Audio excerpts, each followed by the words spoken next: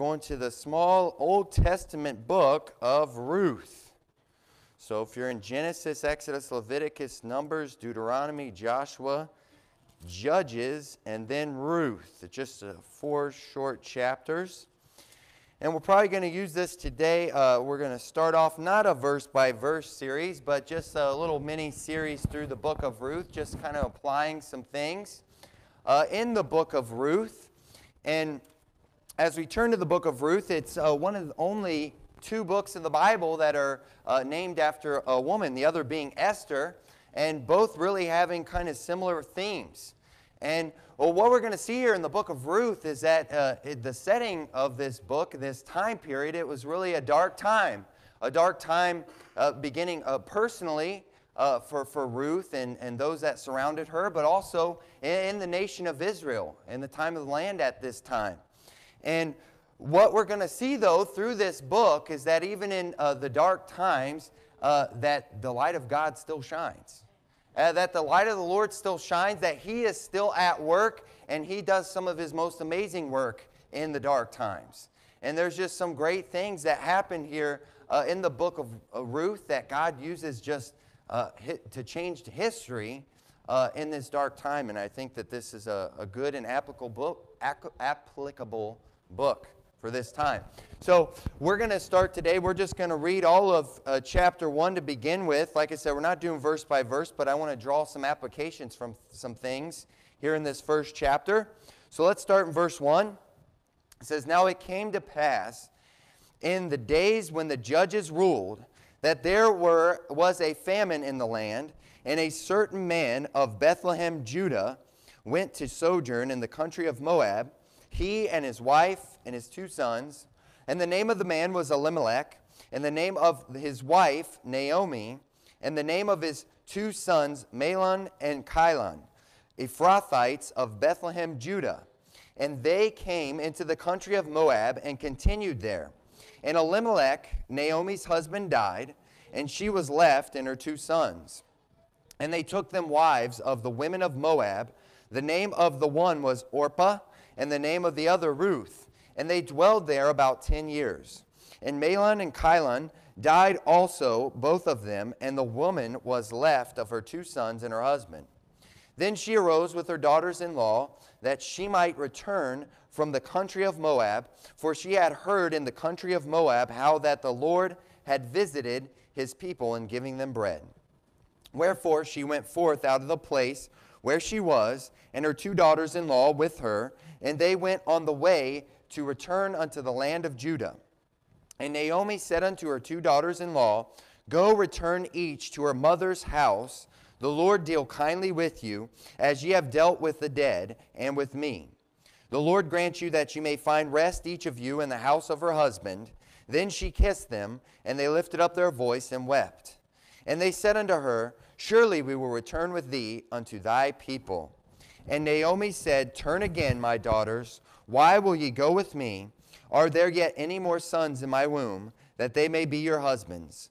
Turn again, my daughters, go your way, for I am too old to have an husband. And if I should say, I have hope, if I should have an husband also tonight, and should also bear sons, would ye tarry for them till they were grown? Would ye stay for them from having husbands? Nay, my daughters, for it grieveth me much for your sakes, that the hand of the Lord is gone out against me. And they lifted up their voice and wept again. And Orpah kissed her mother-in-law, but Ruth clave unto her. And she said, Behold, thy sister-in-law is gone back unto her people, and unto her gods. Return thou after thy sister-in-law. And Ruth said, Entreat me not to leave thee, or to return from following after thee. For whither thou goest, I will go, and where thou lodgest, I will lodge. Thy people shall be my people, and thy God my God. Wherefore thou diest, where thou diest, will I die, and there will I be buried. The Lord do so to me, and more also, if aught but death part thee and me. And when she saw that she was steadfastly minded to go with her, then she left speaking unto her. So they two went until they came to Bethlehem. And it came to pass, when they were come to Bethlehem, that all the city was moved about them. And they said, Is this Naomi? And she said unto them, Call me not Naomi, call me Mara, for the Almighty hath dealt bitterly with me. I went out full, and the Lord hath brought me home again empty. Why then call ye me Naomi, seeing the Lord hath testified against me, and the Almighty hath afflicted me? So Naomi returned, and Ruth the Moabitess, her daughter-in-law, with her, which returned out of the country of Moab, and they came to Bethlehem in the beginning of barley harvest. And so as we begin to read this book, we're going to find, I said that it was obviously we can see personally a dark time in the life of Naomi, who had lost her husband, who had lost her 2 sons, and they had to flee. They ended up fleeing out of Bethlehem, where they stayed because of famine. And so we can see that it was a dark time there just personally in their lives. But overall, in the overall context, we can see that this was a dark time, because in the first verse we get the setting of this book of Ruth. In the first verse it says, "Now it came to pass in the days when the judges ruled." You know, I don't know, when I first started really reading the Bible and kind of going through some of these books, it didn't dawn on me that this story of Ruth, and it says it right there, plain as can be, the setting of this story is actually the book previous. You know, the context of the story of Ruth that we're reading now is in the previous book of the Judges. That is the time, that is the setting that this book takes place. And if you know the story of Ruth, it's really kind of amazing to see what God is doing with the lives of Ruth and the people in this story in the midst of a dark time in the nation of Israel.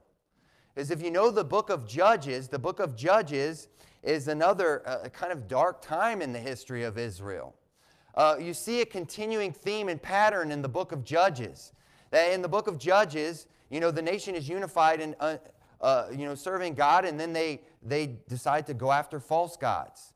They turn away from the commandments of God, and they end up being judged. They end up being delivered into the hands of the enemies, into other nations, and being ruled over by other nations until they get to the point where they humble themselves, repent, and cry out to God. And then God, in the book of Judges, that's why it's called Judges, He raises up a judge. He gives somebody that's specially gifted to help deliver them out of the hands of their enemies. But then it's not too long when they go back and they do the same thing again. They turn away from God. They serve false idols. God delivers them into the hands of their enemies. Then they repent. They cry out to God. He sends another judge. And it's kind of like this cycle over and over and over again. And there's no leadership.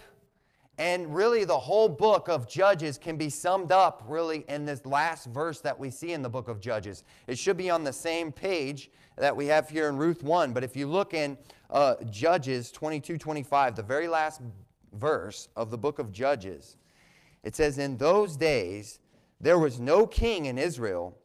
Every man did that which was right in his own eyes." And that's really the root of the problem in the children of Israel in the book of Judges, is that there's no leadership. Every man did what was right in his own eyes. And we see in my opinion, I believe, one of the darkest stories in all of the Bible you can find in Judges chapter 19. And I believe it's a direct result of no leadership, every man doing what is right in his own eyes. And so we see that is the setting of, that's the time period we're in here with the story of Ruth, is in the times of the Judges, a dark time. But like I said before, you know, that's what makes this story so amazing, is that the light of God doesn't stop in the dark times in our world. You know, God doesn't stop working when things go bad in our world, when people are disobedient in the world. And that's the hope that we have here through this story. It's a story of great faith in the midst of a dark time. And as we continue here, we see in verse 1, it says that it was in the times of the Judges that there was a famine in the land. And so again, in this specific story here, there was a famine in the land. A famine is when there is no food. The food is run out. May there be because there's a drought. Maybe there's no water to feed the crops. Hard economic time, but it's a time of famine. And you know, we still, even today in our modern times, there's still places in the world where there's famines, where there is a lack of food. You can look them up, statistics, it would probably stagger you how many people still die of starvation. And I don't know if they're true, but there's a lot of statistics about people here in America that die of starvation every day, kids that die of starvation in America.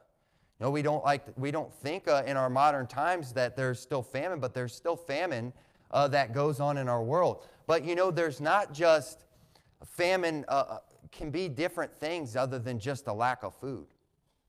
You know, there can be other types of famines that come into our life. You know, there can be spiritual famines. You know, times where you get spiritually down, spiritually destitute, and there can come a spiritual famine in your life. The Bible in Amos, the prophecy of Amos describes a different kind of famine. In Amos chapter 8 it says, "Behold, the days come, saith the Lord God, that I will send a famine in the land, not a famine of bread, nor a thirst for water, but of hearing the words of the Lord." You see, in that day, Amos, the prophet preaching unto Israel, pronounced a famine not of bread, but a famine of hearing the words of the Lord. You know, that's a different kind of famine. And we can see that famine is prevalent in our country today. You know, there might be churches all over street corners, but are any of them preaching the Word of God anymore? You know, there's some places that you can't find a good church. I know I've heard testimony from some people here that they searched for a long time to find a church in their area that preached the Word of God and could not find one. It's a famine of hearing the Word of the Lord.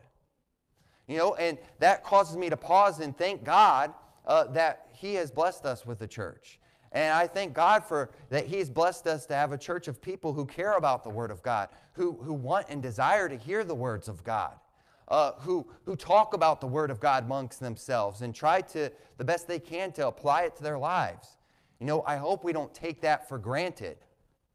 You know, because the moment you begin to take the Word of the Lord for granted, you might fall on a famine of hearing the words of the Lord. You know, famines can come in many different ways, and we can see they don't just happen to the bad people. You know, there's a lot of good people in Scripture that went through a famine. You know, Joseph, a good and godly man, he went through a famine. David, King David, there was a time in his life where he went through a famine. You know, the question is not, is there ever going to be a famine that's going to happen? Look, the famines are going to come. Look, whether they're physical, whether they're spiritual, we're going to fall. The famines are going to come. There's going to be famines in your life. And many would probably describe the time that we're going through right now in our world as a time of famine. But the question is, what will you do in the famine? How are you personally going to respond to the famine? How are you going to handle the famine? Now we have here a man named Elimelech. Elimelech, who said he was a part of the nation of Israel, of the tribe of Judah, lived in Bethlehem, Judah. And his response to the famine was to flee, was to run. He took his family and he left Bethlehem, Judah, and went to the heathen nation of Moab. Now it's pretty ironic when you think about what the name Bethlehem means. The word Bethlehem means the house of bread. So Elimelech left the house of bread to go to Moab during the famine. And that is something, if you know the scripture, that he should have never done. You know, as being a part of the nation of Israel, they had commandment from God. They know that the Moabites, they were their mortal enemies. Remember, if we went through the book of Numbers, we talked about that prophet for hire, Balaam, right? The Moabites, the Ammonites, they were a heathenist people that were enemies of Israel that hired Balaam to curse Israel. They wanted to destroy Israel. They were the enemy. Elimelech should have never fled to Moab. Yet, when the famine came, you know, he's probably worried about how he could take care of his family. He abandoned what he knew what was right, and he fled for Moab. to a heathen country. That's what Elimelech did, and we see that just like any other decisions, especially if you're in a place of leadership like Elimelech was, being the head of his house, when you make a decision, it's not just you that you're dragging into that decision. He took both of his sons, Mahlon and Chilion, and his wife Naomi along with him. You know, we read the scripture last week in James. It says, "My brethren, be not many masters, knowing that we shall receive the greater condemnation." You know, what that verse is saying is that don't let there be there's not many leaders. There's not many people that are taking the mantle and leader knowing that they're going to receive the greater condemnation. Right? Because leadership comes with a great responsibility, because you have people that are following you. And so the greater condemnation is going to be on those who lead if they lead people astray. And that's what we see here with Elimelech, that he led his wife and family, and he brought on his own death. You know, in fleeing to Moab, it caused him his life and the life of his two sons. And you know what? You may not consider yourself a leader. I think we all are a leader in some aspect or another. Right? You might not be the pastor of the church, where I'm going to have greater condemnation should I come up here and preach something that's not out of the Word of God. It's a very serious thing when you open your mouth to preach the Word of God, because you better be preaching it in spirit and in truth. Right? But don't think that you guys are off the hook either, because every single person here, in some way or another, you're leading somebody. If you have some children, you're leading those children. You have somebody, I'm sure, in your life that is looking to you for leadership in some way. And so the decisions we make are important, because they don't often just involve us. You know, there's people who are looking to us. There's people who are watching us. There's people who are following us. And Elimelech made the wrong decision. And it cost him his life and the life of his two sons. And you know, sometimes in the rough times, in the times of famine, where we don't see a way out, we can excuse things and think, oh, well, maybe I'll abandon the commandments of God. I'll abandon what I know is right just for a time. It's just for now, just this special circumstance. And I think you probably see that in Elimelech too, because it says here in verse 1 that when they left Bethlehem, Judah, they went to sojourn in the country of Moab. You know, I don't believe his intention in setting out that they were going to stay in Moab. They were just going to sojourn there. It was just going to be for a short time. You know, we're just going to go in for a little time, get what we need, take care of my family, and then we're going to get out of there. But we see at the end of verse 2, that's not what happened. It says, and they came into the country of Moab and continued there. You see, they didn't just sojourn, they ended up staying there. And so even for 10 years, it said. And so what maybe started out as just them sojourning, they ended up continuing there. And again, that we need to be careful with the decisions we make, whether in bad times, good times, in the famine. Don't allow the famine and the things that are surrounding us to cloud what we know to be right and to cloud our judgment. Because even though we might deceive ourselves and fool ourselves into thinking, well, I'm just going to do this for a short time. I know this isn't the right move, or it's not what God told me to do, but I'm just going to sojourn there. You know, you're playing with fire, because you might find yourself continuing there and destroying yourself there. And that's what happened to Elimelech, is that he stayed there, he continued there, and it was for his life, and as I said, the life of his two sons.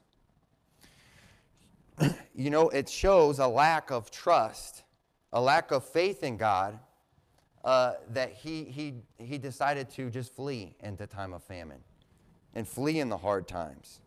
And you know, famines can be a time of great testing of our faith. You know, are we really trusting in God, or are we trusting in ourselves? You know, there's a lot of people that talk a big game when everything's going all right. You know, when we're at peace and we're at good, they're, oh yeah, I'm never gonna quit. I'm never gonna fail. I'm always gonna follow the Lord. I'm always gonna do this. I'm always gonna do it. As we're living high on the hog, as we're able to come to church unmolested, as we go home and we can fill our faces with any kind of food we want, as we can just sit back and be an armchair quarterback and never actually have to have our feet put to the fire. But then when the famine comes, is our faith going to stay that strong? And don't for a second think that any of us the strength lies within ourselves. Many men have faltered in thinking that. I thought we just talking about this yesterday with Brother Rude, that the Apostle Peter, if you remember, before Jesus was put on trial to be crucified, and he's telling him that he was going to have to suffer and that he was going to die. Peter, he boldly, he stood up, I'll never deny you. I'll die right with you. And we see just not shortly after that, Peter denying Jesus 3 times. And I doubt that any of us faith is at the level where Peter's was at that point. And so let's be realistic in looking at our own selves. And remember that the strength is not in our resolve. The strength is not in our will. The strength is not in us at all.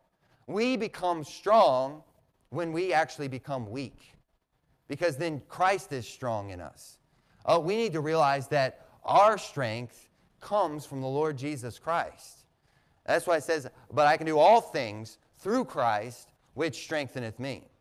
The moment you begin to think that I can do all things through anything else other than Jesus Christ, you're going to run in the famine. And some have already have. There's many people who through this famine, if we want to call it that, have fled, have run from church, and will never come back. We come from Bible Baptist Church. It was a great church. I think we were running 400 or more people there. And there's still a large segment, maybe 50 or more people. It may be less than that, but that we're solid, faithful church members. They could quote you scripture. They would be the type, hey, we're never going to fall, who've never come back to church. The church has been open for a long time, months now, and they still haven't come back, and they probably never will come back. The famine can really test where your faith's at and who you're really trusting. And again, we need to realize that our strength lies in the Lord Jesus Christ. Go with me to the book of Psalms.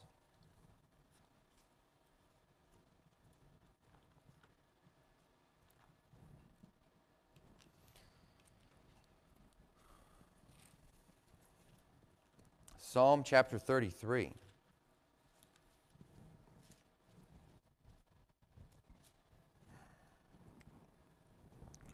Psalm 33, let's start reading in verse 13. It says, the Lord looketh from heaven, he beholdeth all the sons of men. Look, the eyes of the Lord are everywhere all the time.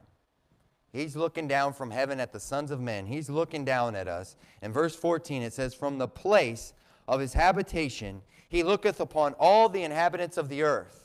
He fashioneth their hearts alike. He considereth all their works.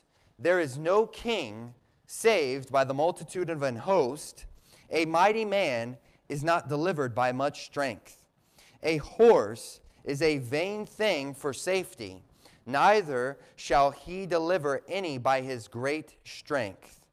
Verse 18, behold, the eye of the Lord is upon them that fear him, upon them that hope in his mercy, to deliver their soul from death and to keep them alive in the famine. You see, God's looking down. He's looking down, and the ones he's going to honor, the ones he's going to bless, the ones he's going to carry through the famine are those that fear him, are those that are looking to him for their stay, looking to him for their security, looking to him for their blessings. Not the ones who are working the hardest, not the ones who think they're the wisest and coming up with the best battle plans and the best game plans, not the ones that have the biggest armies, not the ones that have the strongest horses, not the ones that have the most wealth. He's looking for those that fear him. He's looking for those that will humble themselves and trust the Lord, and He will bring them through the famine. You see, Elimelech decided to go in his own power, and he didn't get through the famine. Right? Our hope is in the Lord. But you know, this story isn't all dark. There's great hope in this story here too. Because God doesn't stop working in the famine. Even if there are people who don't fear Him, don't trust Him, won't follow His ways. God's still doing amazing things, and He does amazing things here in this story of Ruth. And we're going to see that through the faith of Ruth. You see, Elimelech, he leaves his wife, Naomi, his 2 sons that died. They married women of Moab, Ruth and a lady named Orpah, and left them widows. And so now you have these ladies that got caught in the wake of this bad decision that Elimelech left, and they're left widowed and by themselves. But they're not by themselves because the Lord is with them. The Lord is going to take care of them. But we see here in verse 6 of Ruth, it says, "Then she arose," this is talking about Naomi, "with her daughters-in-law, that she might return from the country of Moab. For she had heard in the country of Moab how that the Lord had visited His people in giving them bread." You see what happened there? You know, Elimelech never had to leave Judah in the first place. She was off in Moab and hears about how the Lord visited His people and how there's now bread in Bethlehem, Judah, and now they're going back. And you wonder to yourself, what might have happened with this man Elimelech had he just stayed put? Had he just had trust in the Lord and waited upon the Lord provided bread. But now Naomi hears that the Lord had visited His people and they're going to turn back. And I want you to know that again should remind us that the Lord is always the way out of the famine.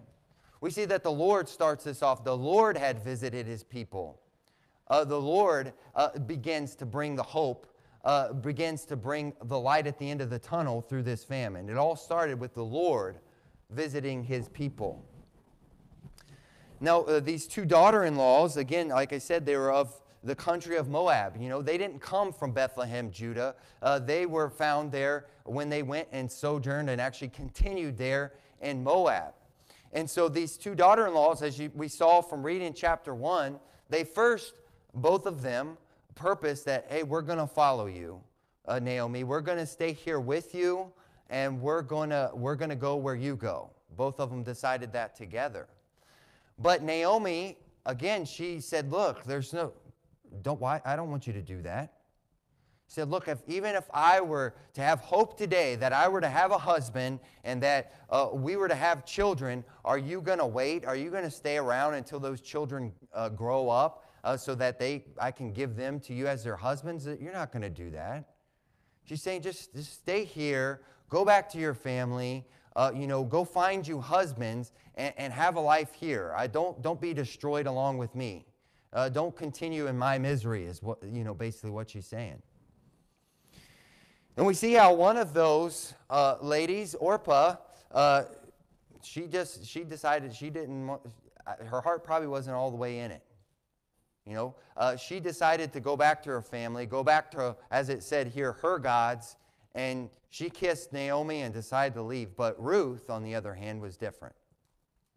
Ruth decided that she was going to stay, that she was going to stay with Naomi no matter what, that she was going to cleave to her, and she said she would be judged by God if anything but death would depart her from Naomi. When we look at that, we think of what great loyalty that Naomi had to her, not Naomi, but Ruth had to her mother-in-law Naomi, and that no matter what, she would stay with her. And sometimes we think that it's just maybe her loyalty to Naomi that kept her there, and that she was just a good woman. But we see that it was far more than that. That it wasn't just her loyalty to Naomi, but she had faith in the true and living God. She had faith in Jehovah, the true and living God, and that, I believe, was the major reason why Ruth stayed, because of Ruth's faith. And if we look in the scripture here, go with me in verse 14. Verse 14 of chapter 1, and it says, "And they lifted up their voice and wept again, and Orpah kissed her mother-in-law, but Ruth clave unto her. And she said, Behold, thy sister-in-law is gone unto her people and unto her gods." You see that small g, gods. "Return thou after thy sister-in-law." So see, her sister-in-law, she went back to her people, and she went back to her false gods. In verse 16, "And Ruth said, Entreat me not to leave thee, nor to return from following after thee. For whither thou goest, I will go, and where thou lodgest, I will lodge. Thy people shall be my people, and thy God, my God." She was going to make the God of Naomi, the true God, her God. And I don't know, we don't have any background. Maybe she had learned about the true God from Naomi. Maybe Naomi had taught her, been a witness to her. And she decided that she was not just going to follow Naomi, she was going to make Naomi's God her God. And we see that in what she says in verse 17. Look what she says, "Where thou diest will I die, and there will I be buried. The Lord do so to me, and more also, if aught be but death depart thee and me." Now you see there in the Lord, when she says, "The Lord do so more to me," that's capital L, capital O, capital R, capital D. That means she's talking about Jehovah. She's talking about the true and living God. She's just not talking about just another God. She's talking about Jehovah, God of the Bible. And she's even saying, look, the Lord will do to me more, and also, if anything but death, depart us.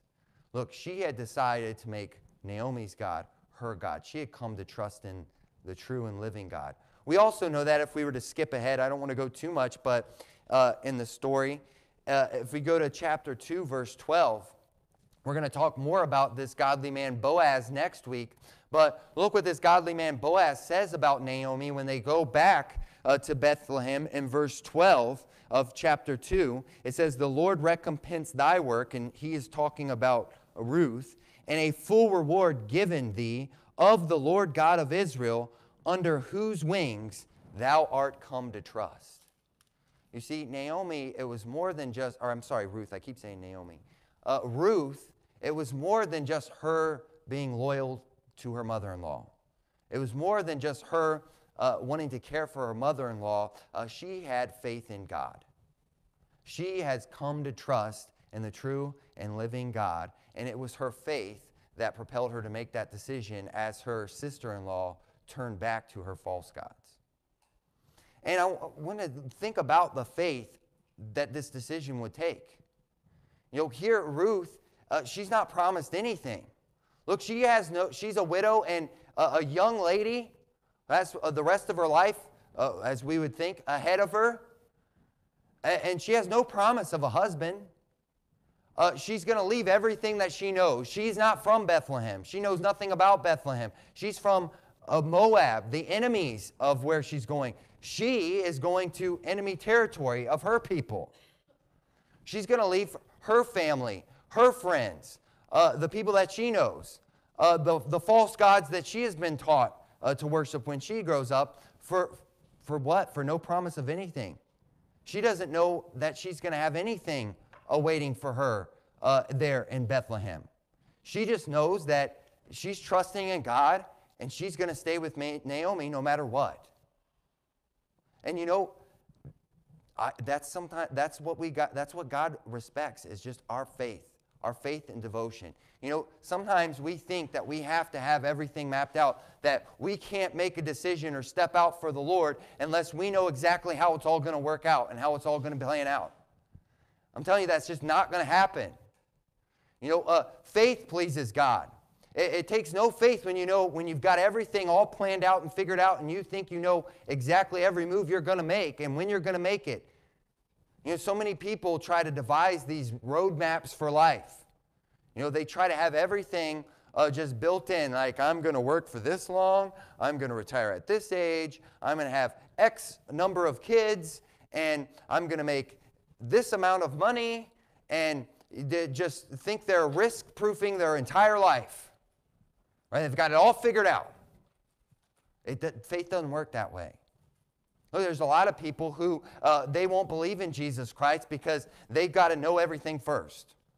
Well, I'm going to read the Bible first, and then I'm going to come to church. I want to learn everything there is to learn first from the Bible, and I want to make an educated decision. And look, praise God, I still believe there's some people who can be delivered out of that, but, that's not faith. Look, you're not going to know everything. We talked about last week how these things are spiritual things, and the natural man receiveth not the things of the Spirit of God, for they are foolishness unto him, neither can he know them, because they are spiritually discerned. Look, if there's a lost person, maybe if you're lost here today and you think that you can figure everything out first and just play church for a while and then make a well-educated decision and then come to faith after you know everything there is to know about the Bible, it's not going to work like that. And we as God's children, sometimes we got to realize that we can't always just have all of our ducks in a row and have everything perfect. That sometimes we just have to take that blind step of faith and trust that God is going to take care of us. And that's exactly what we see in Ruth here. She has no promise of a husband. She's leaving everything she knows. She has no promise of a life there in Bethlehem, Judah. She's just taking this step on faith. And that I think God pulls that out in the famine. It's a great time of testing. Where is our faith? What are we really trusting? Remember what we read, it's a vain thing to trust in horses and chariots and a great army in battle. Look, but you never fail trusting in the Lord. Look, I can look on times where I think I've even made a bad decision, but doing it in faith, God worked it all together for my good. Because you can't make a wrong decision in faith. Look, we might, from an earthly standpoint, might think, oh, that guy made a bad decision. But look, if you're sincerely trying to follow the Lord and putting your faith and trust in Him, He will not fail you. And that's what we see in Ruth here, and that's what we see in this story. And we see that God uses Ruth. He's kind of the catalyst to give her and Naomi both hope in this great and dark time in their life, in this great and dark time in history, even when Naomi, who should have been the more mature, more seasoned, godly person, couldn't see it. Because if you read through here in chapter 1, Ruth is saying, I'm going to stay with you no matter what. I'm going to trust in your God. We see the childlike faith of Ruth, but we see the bitterness of Naomi. That Naomi is caught up in her trials and caught up in all of her circumstances, and she become bitter about it and hopeless. She went back to Bethlehem, and they say, well, is this Naomi? And she's so bitter, she's saying, don't call me Naomi anymore. Right? The name Naomi means pleasant one. She's saying, don't call me Naomi. Call me Mara. Mara means bitter. She's saying, don't call me by that. Call me Mara. She's telling them, just make my name bitter because I'm bitter. I mean, she wasn't holding back any on it. She was just making it plain. She was bitter. But you see, even amongst her bitterness and, just being down by this season of famine in her life, God's still at work, and He's using Naomi. We see at the beginning of the book of Ruth, in verse 1, we've been talking about the whole time that it started with famine, that there was a famine in the land. But look how chapter 1 ends. It says in verse 22, so Naomi returned, and Ruth the Moabitess, her daughter-in-law, with her, which returned out of the country of Moab, and they came to Bethlehem in the beginning of barley harvest. They left out in a famine, no food, but when they return, we see it's the beginning of barley harvest. There's food now, and it's the beginning, a new beginning. And we see that's what, and it's Ruth's faith in the Lord. Actually, the Lord started it all off. But we see that the hope is going to come through the Lord and through the faith of Ruth as we read this story, that God's going to bring them through the famine. The famine's going to end. The harvest is now started, and now they're going to begin to reap. And you know what? When we have faith in God through the famine, look, the harvest can start again. He can give us, He's the God of new beginnings. Amen for that. You know, the famine's not going to last with God. He'll get us through and bring us to the harvest. And so that's what we're going to see here through as we study through the book of Ruth. But the question today is, what are you doing in the famine? You know, and famines are coming. Maybe you don't consider this a famine in your life, but you're going to hit a time in your life where the famine's going to come. What are you doing? Do you have faith in God? Are you trusting in the commandments of God? Are you staying true to God? Or are you running away like Elimelech? I hope we've learned that that's not a wise decision. Riley, if you come ahead, look to the Lord in prayer.